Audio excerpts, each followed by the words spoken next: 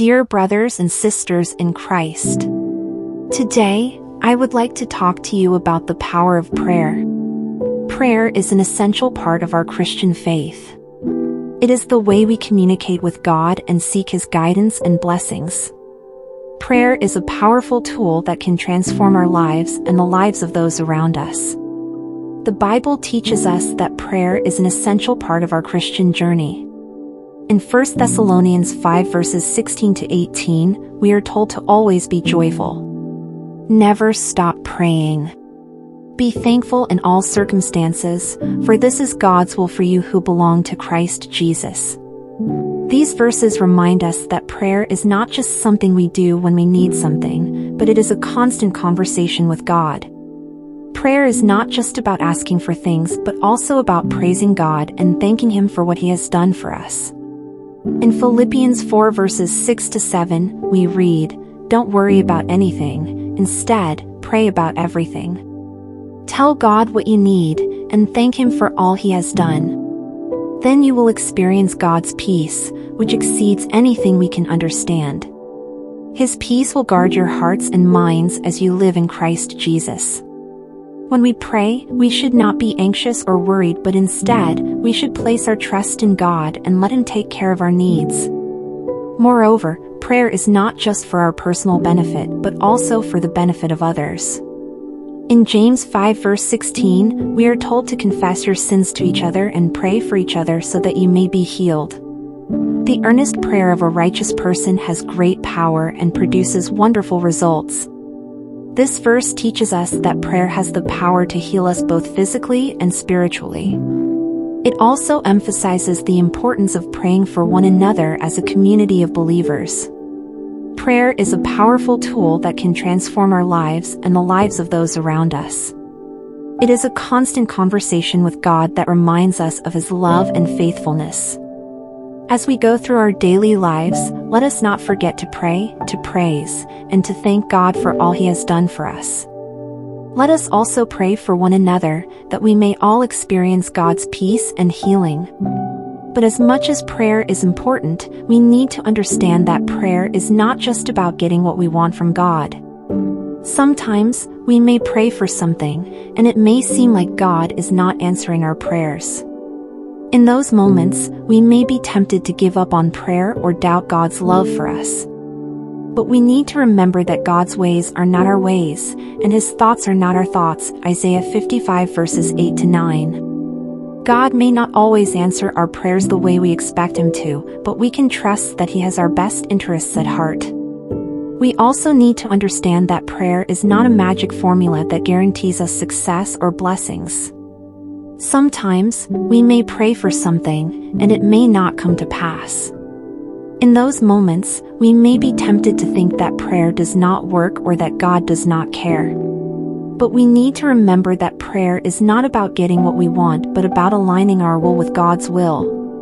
In Matthew 6 verse 10, Jesus teaches us to pray, "Your kingdom come, your will be done, on earth as it is in heaven." When we pray, we should seek God's will and trust that His plans for us are good, Jeremiah 29 verse 11. We need to remember that prayer is not just about words, but about our heart's posture. In Matthew 6 verses 5 to 6, Jesus warns us about praying to be seen by others and encourages us to pray in secret, where only God can see us. When we pray, we should not just go through the motions or recite empty words. Instead, we should approach God with sincerity and humility, recognizing that we are in the presence of the Almighty. Prayer is a vital part of our Christian walk, but it is not just about asking for things or getting what we want.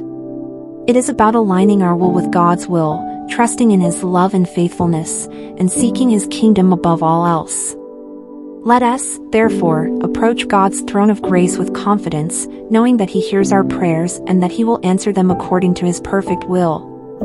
Let us take a moment to reflect on our prayer life. Are we approaching prayer with the right attitude? Are we seeking God's will above our own? Are we praying for the benefit of others as well as ourselves? Let us ask the Holy Spirit to help us grow in our prayer life, to deepen our relationship with God, and to align our hearts with His. I would like to leave you with these words from Colossians 4 verse 2, devote yourselves to prayer with an alert mind and a thankful heart.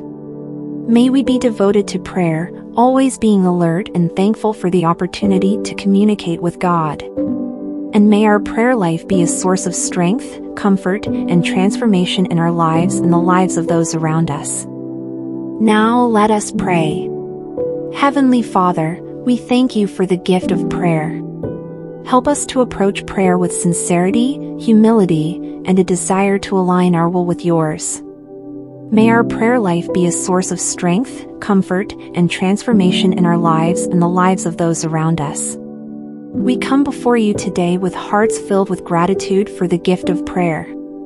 Thank you for the privilege of being able to communicate with you, knowing that you hear and answer our prayers.